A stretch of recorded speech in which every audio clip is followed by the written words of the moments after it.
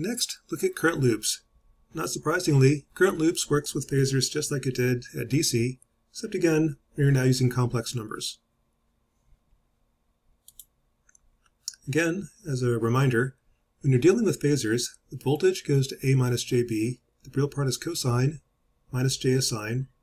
Resistors, the impedance becomes R, inductors become J omega L, capacitors become 1 over J omega C. For example, suppose we want to find the currents in the following circuit. The first step, just like we did DC, is to find the current loops.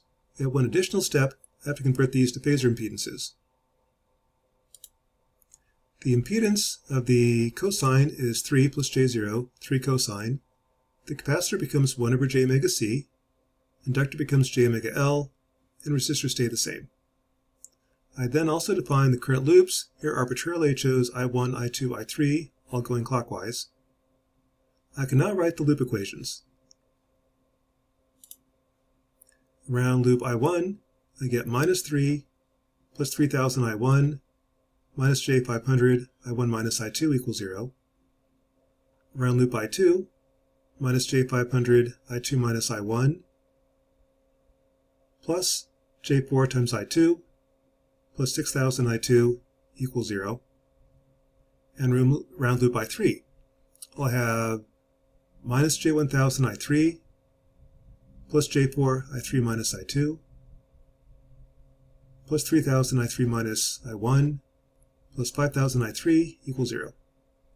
Gives you 3 equations, 3 unknowns. Now solve. To solve, exactly like we did back at DC, group the terms, place a matrix form, and solve. Except that now some of the terms are complex. Again, MATLAB doesn't really care. When you solve in MATLAB, it's just the inverse of A times B. I get complex numbers. What these numbers mean, again, is real part is cosine, minus J is sine. The frequency is the frequency of the input. The input was 1000 radians per second. Everything in the circuit's 1000 radians per second. So the output is the amplitude.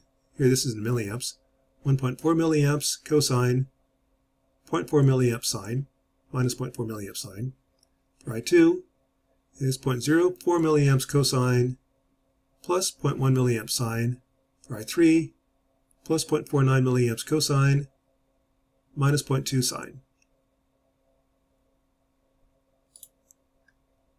If you have dependent sources, again, nothing really changes, except now I'm using complex numbers.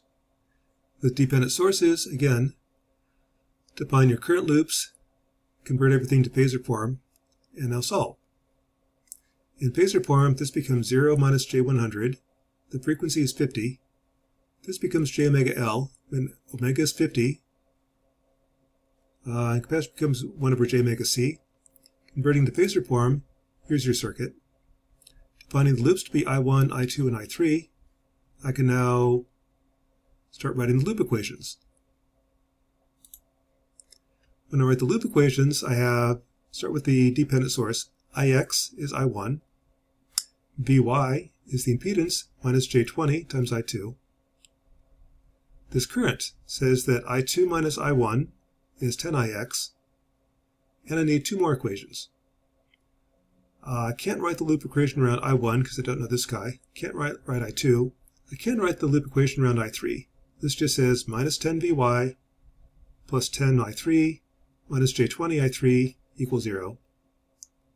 The last equation, let's do a super loop. Just take this big outer loop, and that would just be minus J100 plus 5 plus J10 times I1 plus J20 times I2 plus 10 minus J20 I3 equals 0. There I've got 5 equations, 5 unknowns. To solve, group the terms, place a matrix form, throw in MATLAB, and solve. What I get are complex numbers, and what the numbers mean is the real part is cosine, minus J is sine, and the frequency doesn't change. The input was at 50 radians per second, everything else is at 50 radians per second. So current loops work with complex numbers, voltage nodes works with complex numbers. Everything we did before still works, just now we're using complex numbers. In our next video, we'll then look at Thevenin's, and not surprisingly, Thevenin's also works with complex numbers.